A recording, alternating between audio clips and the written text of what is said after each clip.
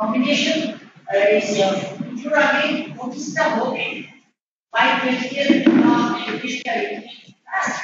Hello, good afternoon, everyone. Is my screen visible? Yes, ma'am.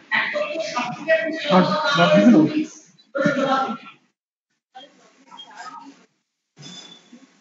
Both are publicly.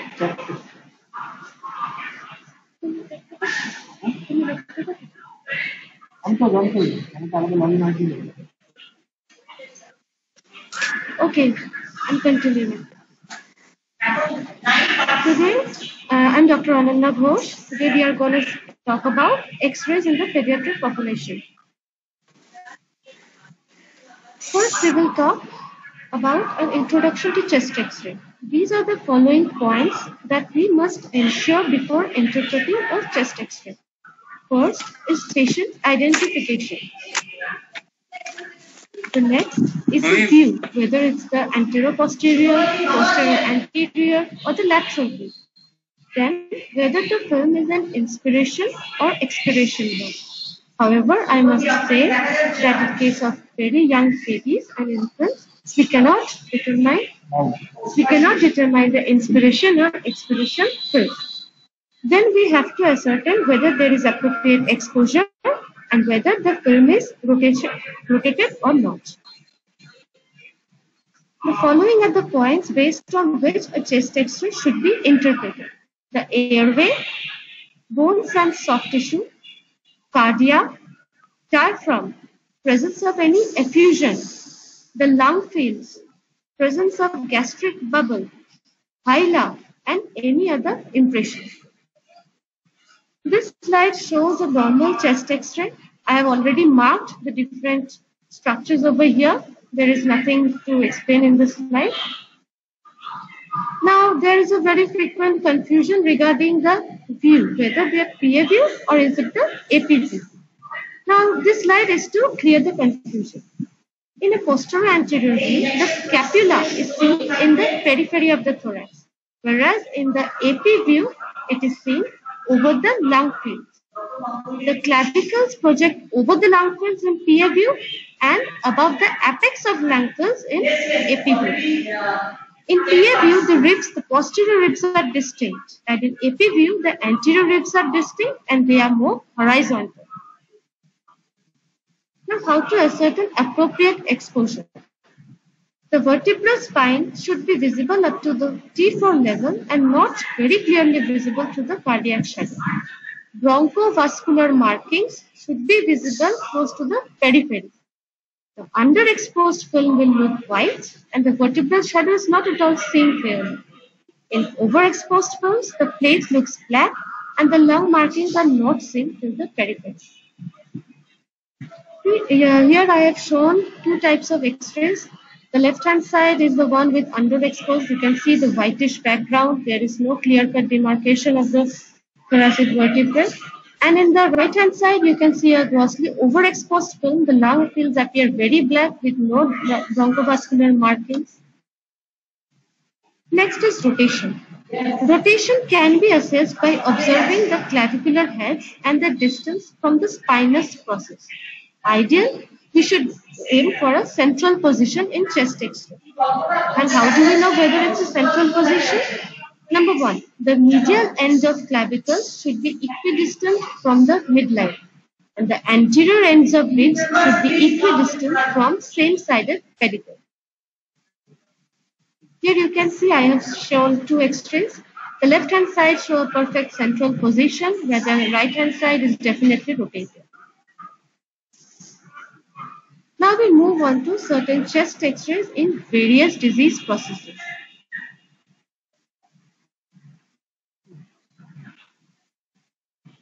The first one is pneumonia. There are two types of pneumonia, lobar pneumonia and bronchopneumonia. Pneumonia is characterized by the presence of consolidation. Consolidation is a dense, homogeneous opacity with diffuse margins. Location will obviously depend on the area involved. There is no mediastinal shifting and the costophrenic angles are clear. Here I have shown two types of X-ray. The left-hand side shows the right upper lobar consolidation. You can see it with diffuse margin, homogeneous opacity, presence of air bronchogram, and the right one is one of bronchopneumonia. The next is lung collapse. Lung collapse also appears as a homogeneous dense opacity, but this one has sharp margin. The location depends on the blocked bronchus. Area of the collapsed lung is much smaller than the normal radiological area of the lung portion involved. The apex always points towards the hilum, and lung collapse may often be associated with mediastinal shift through the same side. Here is an X-ray showing right upper lobar collapse with obvious mediastinal shifting. Here you can see that. Next, we move on to lung abscess. A lung abscess is a cavity present within the lung field. It is thick-walled, has smooth inner margin, may contain air fluid level, and it is often associated with surrounding infective changes in the lung parenchyma. Next, we move on to miliary tuberculosis. Miliary tuberculosis, the extra finding is of diffuse, evenly distributed, small, dense, and well-defined opacities resembling millet seeds, hence the name miliary. Next is a very common extra finding in children, hyperinflation. A hyperlucent lung field is presence of less amount of bronchovascular markings per unit area. The lung fields appear more black. More than 6 anterior ribs and 10 posterior ribs are visible in the midclavicular line. The hemidiaphragms are flattened. There is widening of intercostal spaces, wide open costophrenic angles. Examples of lung hyperinflation, as you all know, are asthma, bronchiolitis, and emphysis. Here is an extra showing obstructive airway disease. You can see the hyperinflated lung fields. There is widening of intercostal spaces, black lung fields, less number of bronchovascular markings, flattened dome of diaphragm. It's very classical. Next, we move on to pleural effusion. Pleural effusion appears as a homogeneous opacity, which obliterates the costophrenic angle. In mild to moderate effusion, you can see the meniscus sign. And large effusions are often associated with mediastinal shifting to the opposite side. Here you can see X-ray of a massive pleural effusion with obvious mediastinal shift. Next, we move on to pneumothorax. A pneumothorax presents with a hyperlucent area without any lung marking. We can see the collapsed lung as a globular opaque mass and sharp margin at the hilum. And often there is mediastinal shift. You can see here, this is a small kid presented with pneumothorax. There is a loose pneumothorax causing mediastinal shift to the opposite side. This is a lateral view. Now we move on to pneumatocysts. Pneumatocysts are intrapulmonary air-filled cystic spaces. They have a smooth margin, they are thin-walled and regular, have little fluid, and may rupture to cause pneumothorax. Pneumatocysts are always a result of a lung inflammation. Here is another example of a pneumatocyst on the left-hand side, on the right-hand side, with the pneumothorax on the left-hand side and the intercostal drainage tube in position. Next, we move on to hydropneumothorax. Hydropneumothorax has two features: a homogeneous opacity at the lower part of hemithorax with obliterated costophrenic angle, and a translucency at the upper portion with absent lung margin. The collapsed lung margin may be seen at the hilum. Mediastinum is often shifted to the opposite side. The air fluid level, as shown in this diagram, is demonstrated only in the erect posture, not in supine position. Next, I have shown two pictures of congenital lung lesions. They are not very common. However, you may find them. The left-hand one is a congenital lung cyst shown in a 3-day-old baby. And the right-hand one is an example of congenital lobar emphysema. Next, we move on to mediastinum, the normal and abnormal findings. Normally, the following structures we should look for while studying the X-ray. The lymph nodes. These lymph nodes appear as round, homogeneous, well-circumscribed opacities at the hilum or paratracheal position. Thymus, a homogeneous, smooth opacity on the superior mediastinum, which is prominent in infancy, and it presents as the classical cell sign.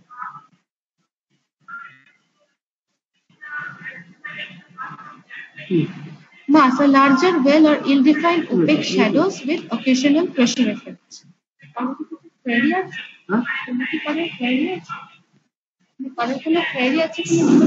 Last time with the Here is an X-ray showing the normal mediastinum. Here is the aortic arch. You can see I have already shown the. I have already labeled them. This is a normal mediastinum. There is no enlarged lymph nodes or there is no thymus is not seen in this case, and there is no mass of this. This is a chest X-ray PA view in a 2-month-old baby. Here you can definitely see the thymus, which presents as a homogeneous opacity with a clear-cut margin, like the sail of a boat, hence the called sail sign. Next is an X-ray of mediastinal widening. This mediastinal widening is due to hilar lymphadenopathy involving the superior mediastinum. Next, we move on to assessment of the cardia. The cardia involves the heart shadow, and then the vessels. Then there is the aortic arch, then the aortic knob, then aorticopulmonary window, then the pulmonary trunk, SVC, and IVC. Important in assessing the cardia is determining the cardiac size and to comment whether there is cardiomegaly or not. To comment on cardiomegaly, we have to calculate the cardiothoracic ratio. This is calculated as shown in the picture. We draw a straight line along the middle and take the maximum breadth of the cardiac shadow on either side of midline, then add them up and divide it by the thoracic width. This will give you the cardiothoracic ratio. The normal CT ratio is 0.5. More than 0.5 suggests cardiomegaly. This is an X-ray showing cardiomegaly due to heart failure. You can see the associated congestive cardiogenic pulmonary edema as the classic bat wing pattern involved in the both lungs. Cardiomegaly due to heart failure, it may be due to right ventricular or left ventricular failure. Left ventricular hypertrophy presents as increased in the cardiomegaly with the apex turned down and out, and the right ventricular up, the apex is turned up. Next is cardiomegaly due to pericardial effusion. There is obvious increased cardiothoracic angle, obliteration of the normal borders, more acute cardiophrenic angles, pulmonary oligemia, and in case of massive pericardial effusion, you will get water bottle heart. Now next I will show some pictures of congenital cardiac lesions. Here is one of palostractology. You can see the classic boot-shaped heart or core and sabot as it is known. This is due to the right ventricular hypertrophy causing the shifting of the apex to the up. Next is the typical egg on side appearance in case of transposition of great arteries. This is an X-ray of total anomalous pulmonary venous connection, but I must say this typical figure of 8 or snowman sign does not present in the newborn period. This is a case of chronic TAPVC uncorrected that will lead to this structure. This is an X-ray showing dextrocardia, but this is an isolated dextrocardia without any situs inversus, because you can see the liver shadow is present on the right. Next, we move on to some abnormalities in the diaphragm. The left-hand one is the eventration of diaphragm. It occurs when there is weakness in the diaphragm leaflet. So you can see there is bulging of the gut contents, abdominal contents into the thoracic cavity, but you can see a definite the dome of the diaphragm is definitely present. To the right is the case of congenital diaphragmatic hernia, where there is absence or defect in the diaphragm leaflet, leading to herniation of gut loops into the thoracic cage. Next, we show two X-rays of tracheoesophageal tissue. It is diagnosed by passing a radio-opaque orogastric tube through the mouth, and then witnessing the coiling of the tube. In the two X-rays, you can definitely see the coiling of the tube and the inability to pass it beyond a certain point. Next is the presence of foreign body in trachea and esophagus. In the PA or AP view, you can definitely see the foreign body lodged in the neck or in the upper part of the chest, but you definitely need a lateral view to ascertain whether it is in the trachea or the esophagus. And in this case, as you can see, it is in the esophagus. Next, we go for some acquired tracheal abnormality. The left-hand sign is the steeple sign, which is very characteristically found in acute laryngotracheobronchitis or flu. And the right-hand sign is due to the inflamed epiglottis in acute epiglottitis presenting the thumbprint sign. Now we move on to some abdominal X-ray. Abdominal X-ray is done in erect posture and anteroposterior view usually. Helps in detection of pneumoperitoneum, gut perforation, and other congenital anomalies. This is an X-ray showing a pneumoperitoneum. You can see the gas below the right dome of diaphragm.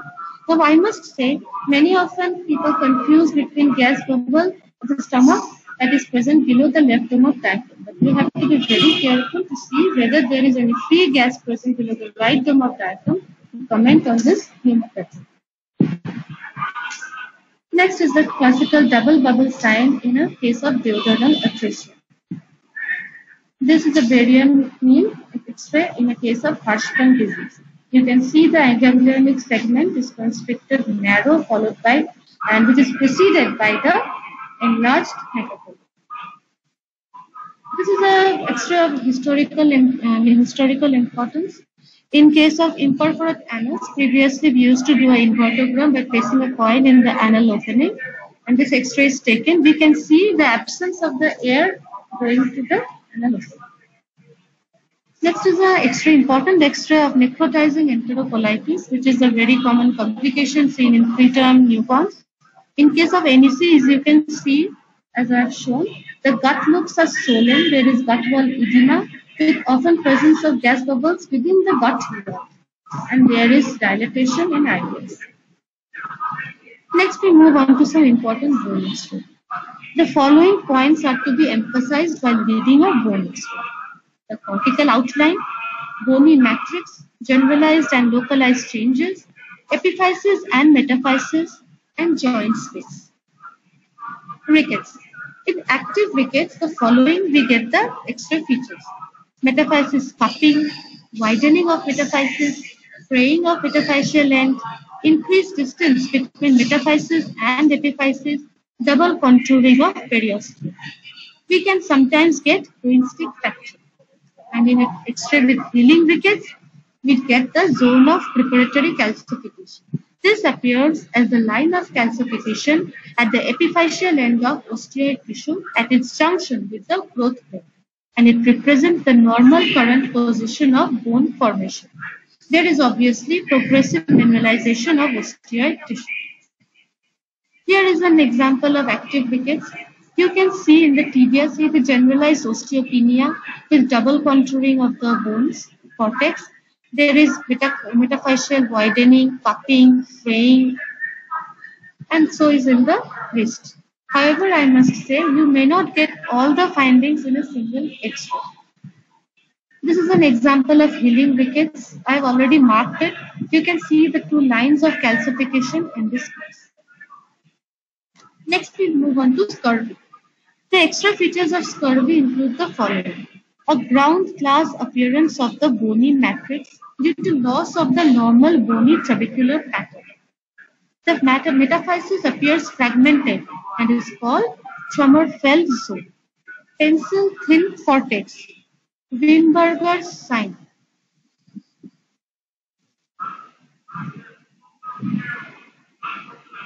The Wimberger sign is a pencil thin cortex outlining the ground glass epiphysis like a signet ring. Then we get the white line of Frenkel at the metaphysis end, zone of rarefaction. Then we get the Pelkin spur. This Pelkin spur is the projection of the Frenkel's line close to the zone of rarefaction.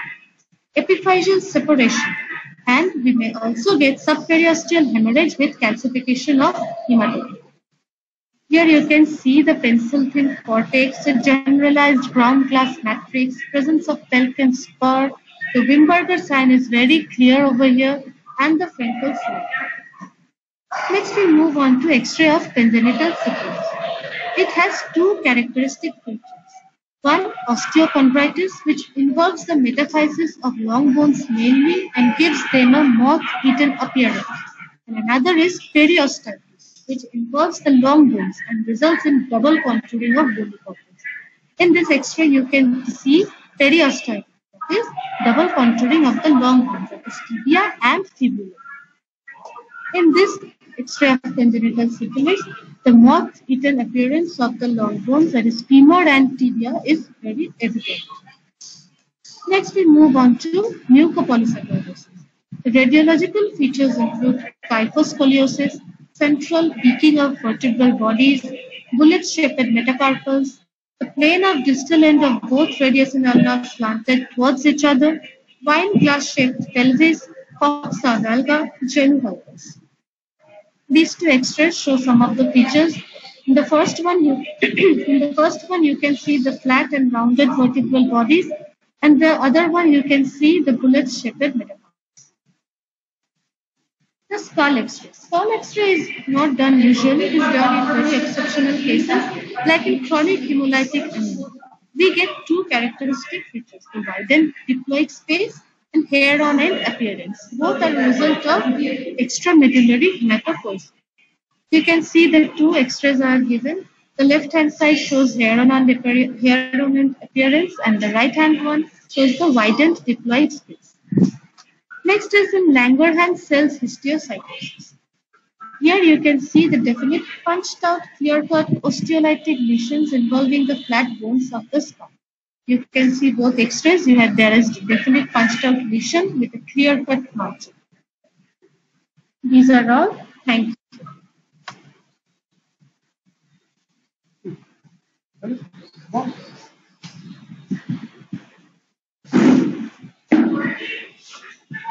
Hello?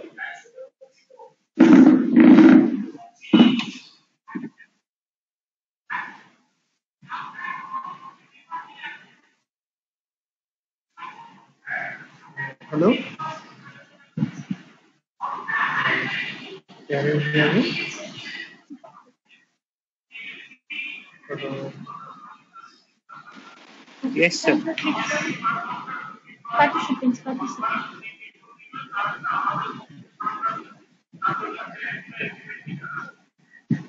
If you have some question, you can ask me.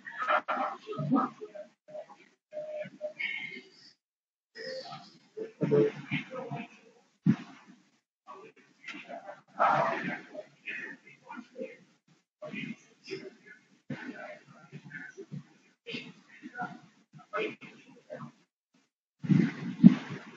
Hello?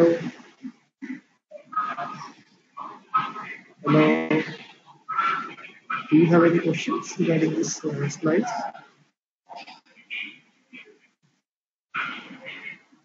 Hello, sir.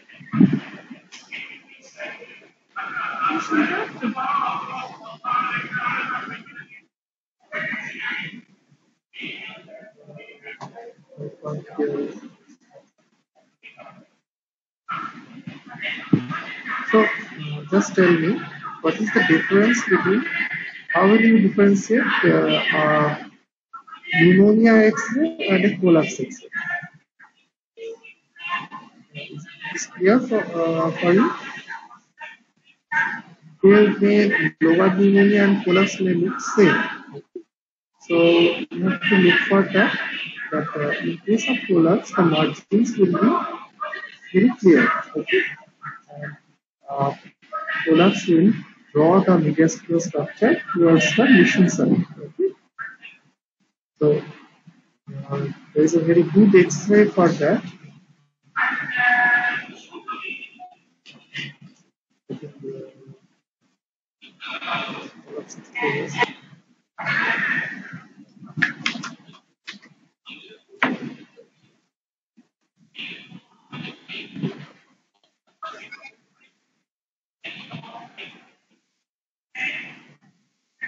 Yes.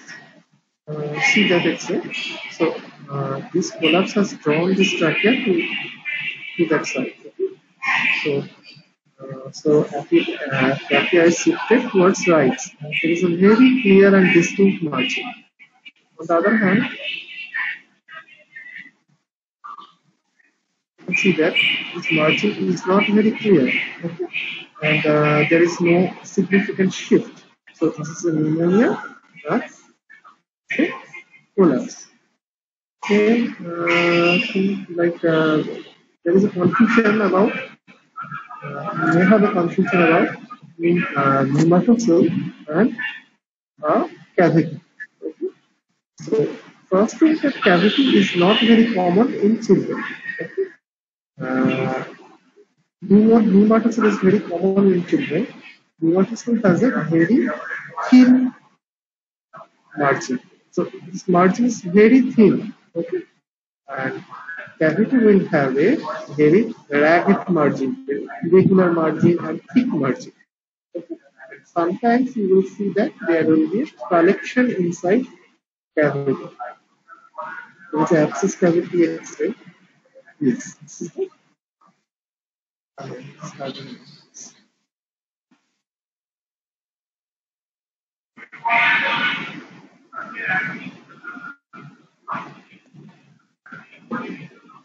So this is an abscess cavity. You can see that margin is so much thick. In case of pneumatoxin, it's very thin margin, and there is a fluid level inside this round cell. Okay. So this is an abscess cavity.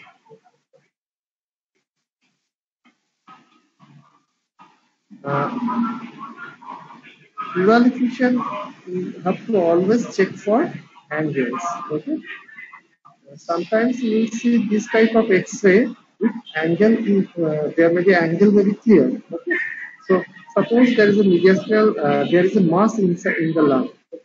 It's not very uncommon. In case of some childhood malignancy, there you may have large masses inside the chest, okay?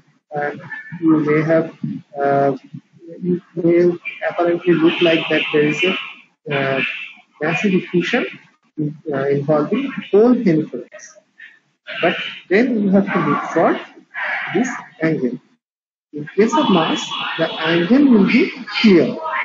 But in case of effusion, the angles may not be clear. So, but definitely the test to differentiate between them is by a test used. Okay.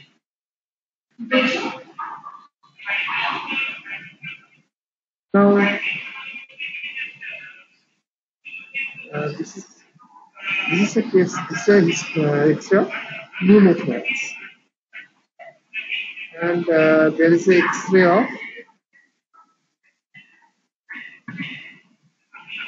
congenital lobar infection. Okay. So these X-rays also look similar. Okay. Yes, lungs will be hyperinflated. There is a big black shadows in one side, and the mediastinal structure will be pushed opposite side. So, but if you look very intensely, then you will find that there is some lung marking in this X-ray, but which will be absent in case of pneumothorax X-ray. Okay. So if you don't look for that, then you will miss it. This is a pneumothorax X-ray. It's completely black. And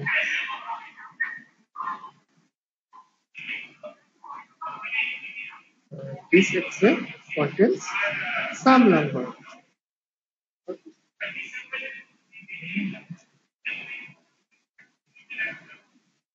Mediastinum X-ray important is two structures are very important: thymus and lutein. Okay, for children. Thymus is a very it's made most of the time. Thymus is a physiological enlargement of thymus. Okay, this thymus, if there is a thymus enlargement, then there will be concave shadow.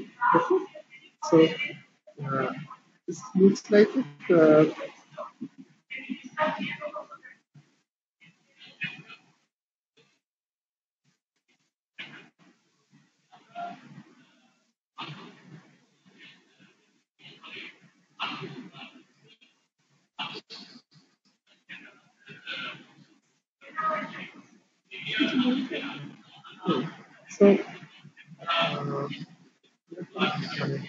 the cell size looks like this. So concavity, but if there is a lymph node enlargement, then lymph node will be like this.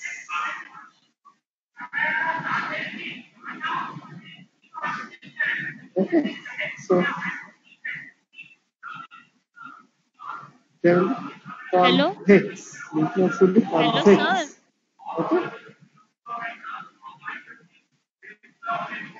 cardiac enlargement may be of two types. One is right ventricular enlargement and left ventricular enlargement. Hello. Right ventricular enlargement will cause like boot-like shadow. Okay, uh, apex will not go downward. Okay, but it will go upward, slightly upward. But in case of left ventricular enlargement, which is far more common, there will be out and downwards movement of apex. Okay.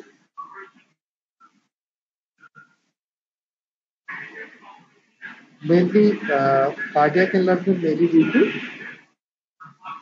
heart enlargement of heart itself, or there may be pericardial effusion. In case of pericardial effusion, this angle this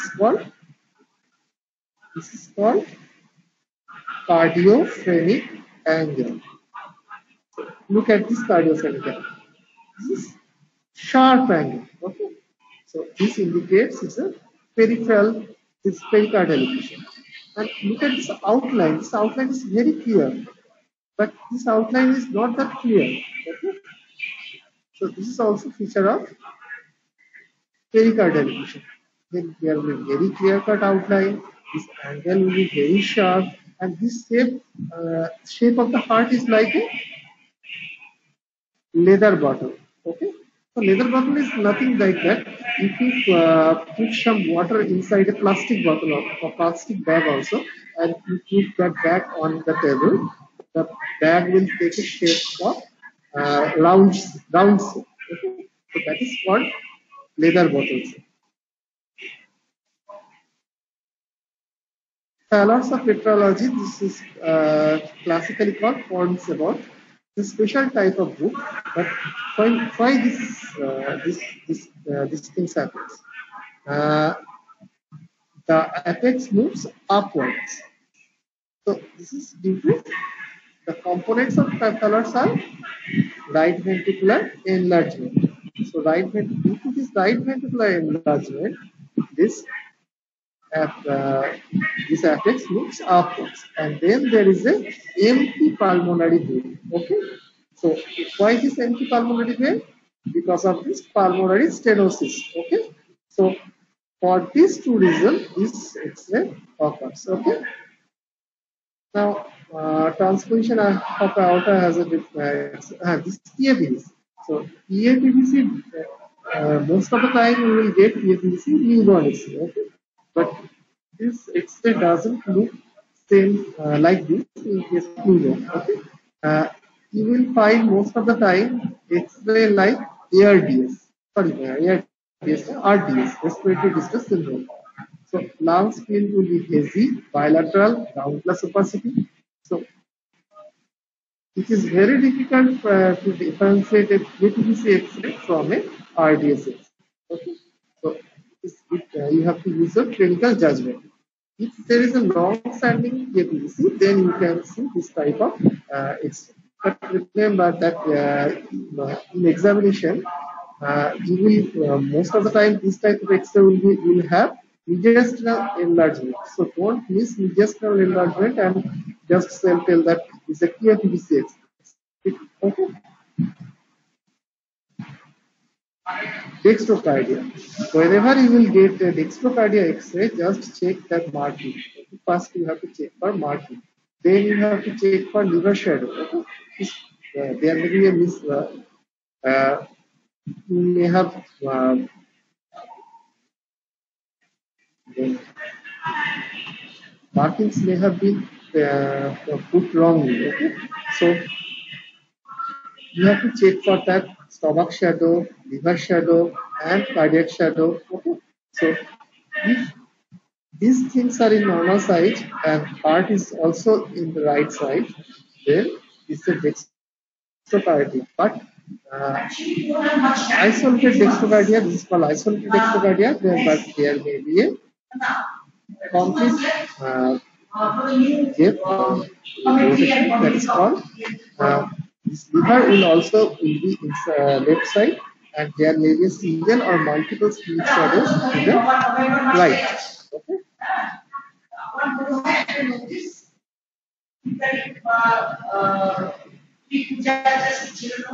This is a X-ray of diaphragmatic eventuation. Eventuation, there is a difference between eventuation and parting. In case of eventuation, there will be a three-part margin showing the contour of diaphragm. But in case of hernia, this margin will not be present. Okay. So what you are seeing in the chest are the intestinal saddles. Okay. So intestines are moved from the abdomen to the chest. Okay. Tracheoesophageal fistula is another thing where for diagnosis of when you suspect tracheoesophageal fistula, this type of child will choke during feeding and they will have continuous frothing. Okay? So in this type of child, we will try to put a orogastric tube or mesogastric tube. Radio-opaque tube should be put inside, and it should be stick tube. Okay? So you have to put that tube, and if there is a tracheoesophageal fistula, most of the time the tube will not pass and it will coil in the neck. Okay? So after passing this, you will have to take a radiogram and you will see this classical picture of coiling of tube. Okay? But in one case you will pass, that is the H type of fistula. Okay? This is very difficult to diagnose. So for each type of fistula, you have to put dye and you will see the trickling of dye in the trachea. So whenever you will get a foreign body X-ray, please take a lateral view. Lateral view will confirm the position of the foreign body. It is inside the airway or it is in the stomach or esophagus. Okay. So you can see that the airway is anterior and the foreign body is in the posterior. Okay. In radiograph, you can see esophagus remains collapsed. Okay. You are seeing this black shadow is shadow of trachea and esophagus is there, but this collapsed and foreign body is inside this esophagus. So you are seeing this post-tracheal shadow of hernia. These are very typical X-ray of pediatric X-ray. X-ray. This is just pointed apex. Okay, it's very important. They have a very classical picture. Child will be very much agitated. It will have a very typical sitting position. Okay, so you have to suspect and you have to get an X-ray. Esophagitis is rare nowadays because of increased cover of vaccination. Most common organism causing esophagitis, epiglottitis is Haemophilus influenza, and that is nowadays covered under National Immunization Program. Okay.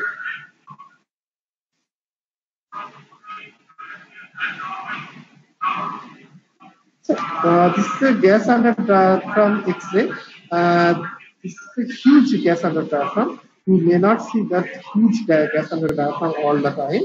You may have a chink of gas shadow under diaphragm. So if it is under right diaphragm, it's very easy to diagnose. But in the case of left diaphragm, remember the stomach gas ordinance under the offer method may confuse it.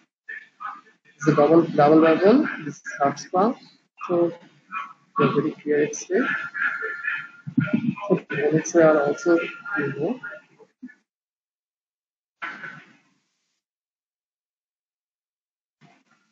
Thank you. You have anything to know?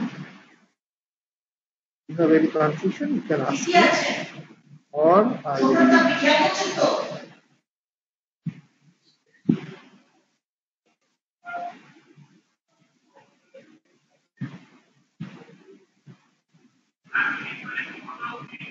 আচ্ছা 31 তারিখ হচ্ছে Saturday. Hello?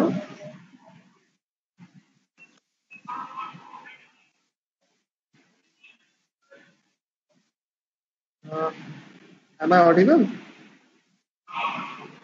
Hello? Okay, I am leaving. Thank you for attending this class.